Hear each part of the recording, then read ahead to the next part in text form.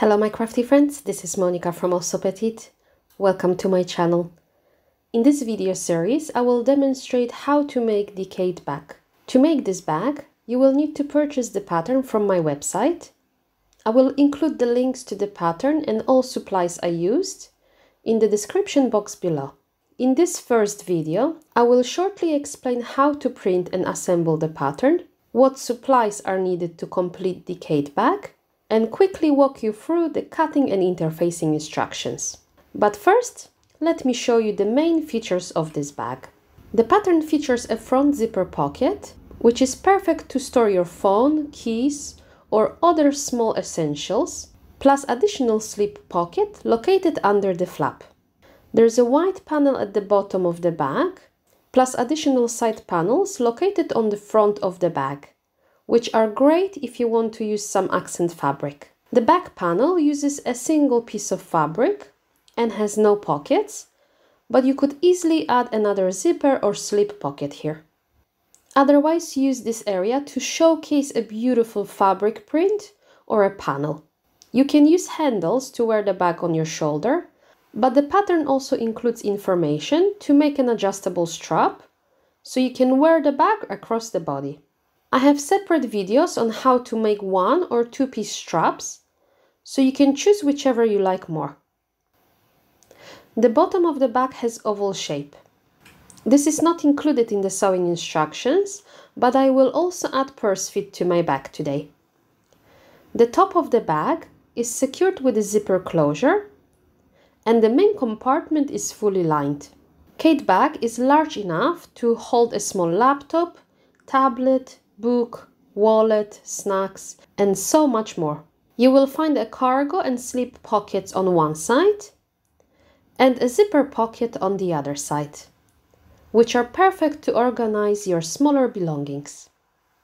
If you want to learn how to make the Kate bag with me, then keep on watching. If you want to find out exactly how to print and assemble the pattern, then check out my other video where I explain everything in more details. In a separate document, you will find a pattern layout.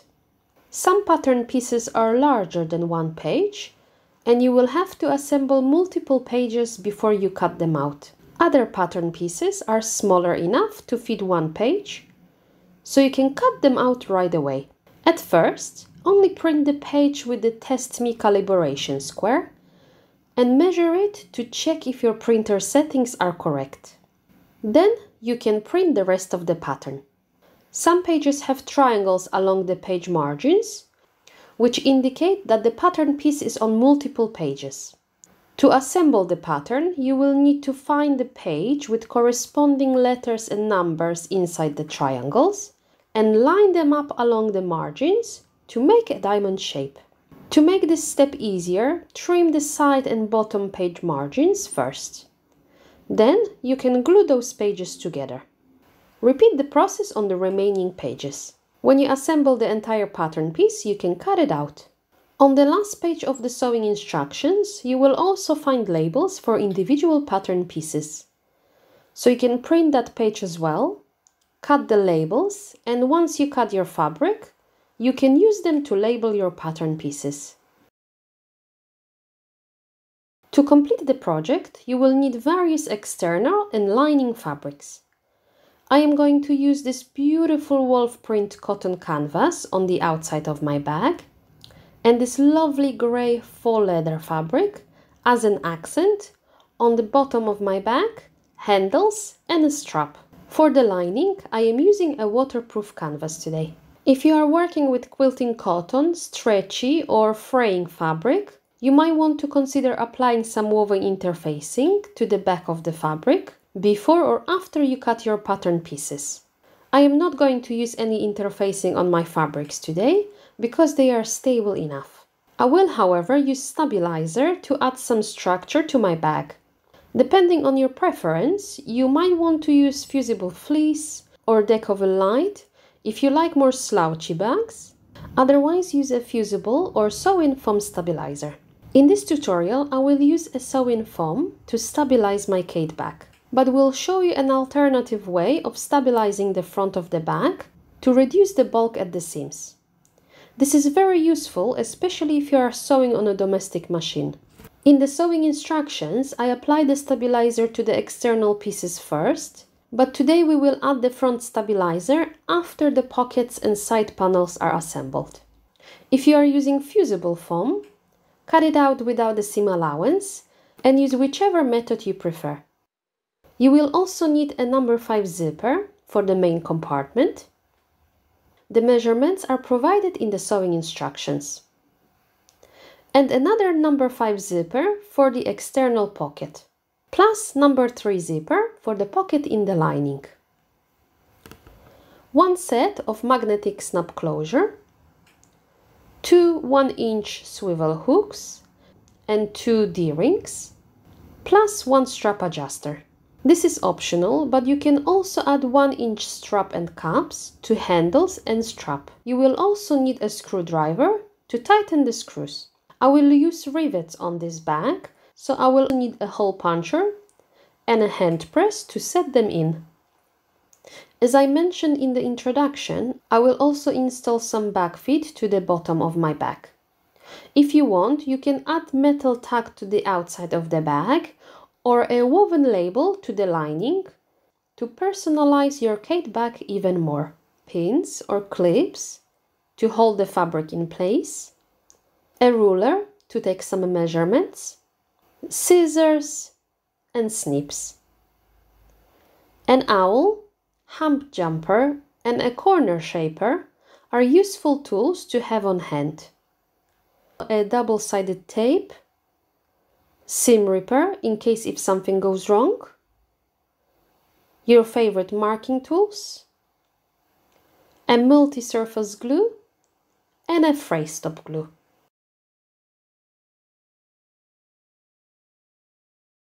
You will need to cut one front facing and one back facing from the external fabric, one top panel from external fabric, one flap from external and lining fabric,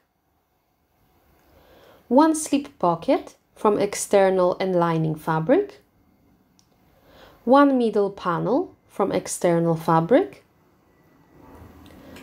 2 internal zipper pockets from lining fabric, 2 cargo pockets from lining fabric, 2 external zipper pockets from lining fabric, 2 zipper tabs from external fabric, 1 strap connector from external fabric, 2 side panels from external fabric, 1 base from external and lining fabric, 2 bottom panels from external fabric, 2 handles from external fabric, and 1 strap from external fabric. Before you cut the bag from the external fabric, you will need to fold the pattern piece along the dotted line, because it is slightly shorter than the lining pieces.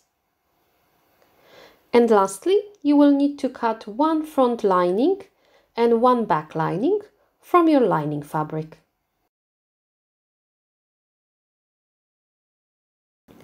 You can apply woven interfacing to both the external and lining pieces.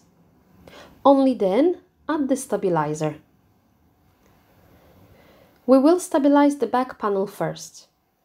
If, like me, you are using sew-in foam stabilizer, you will need to cut it out as normal, using the folded pattern piece as a template. If you are using fusible stabilizer, cut it out without the seam allowance. You will find dashed lines on pattern piece, so use that as a template instead. Whenever you are ready, center the stabilizer on the wrong side of the fabric and pin it in place. Because I am stabilizing the front of the bag slightly different today, I've cut the back stabilizer twice. The other piece will be used to stabilize the front of the bag. We're going to base the stabilizer around all sides. When using a fusible stabilizer, you can take the piece to the pressing station and using an iron, fuse it to the fabric. Next, we are going to work on flap pieces. because I am using the high loft foam stabilizer, I decided to stabilize the lining side of my flap with Decovil Light, and we'll use the foam to add stability to the external fabric. Again, line the stabilizer on the wrong side of the fabric and pin around the flap. If you worry about the bulk, then cut the stabilizer without the seam allowance, but you will have to insert the stabilizer once the flap is assembled. We're going to baste it around all sides. Then we need to repeat the process for both bottom panels and the external base. If you are following the sewing instructions, stabilize the remaining pieces in the same way. But like I've mentioned earlier, to reduce the bulk at the seams, I decided to use the back pattern piece to cut another piece of the foam stabilizer to use it on the front. So first I am going to make the pockets and assemble the entire front of the Kate bag, and only then I will take the stabilizer and baste it to the wrong side of the front panel.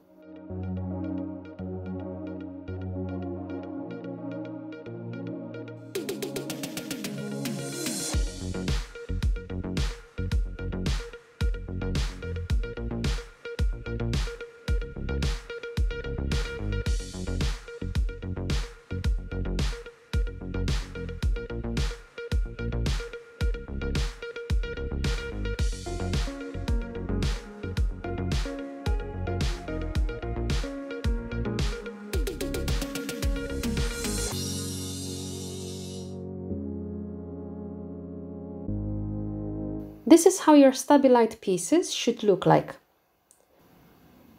Keep the remaining front stabilizer aside for later.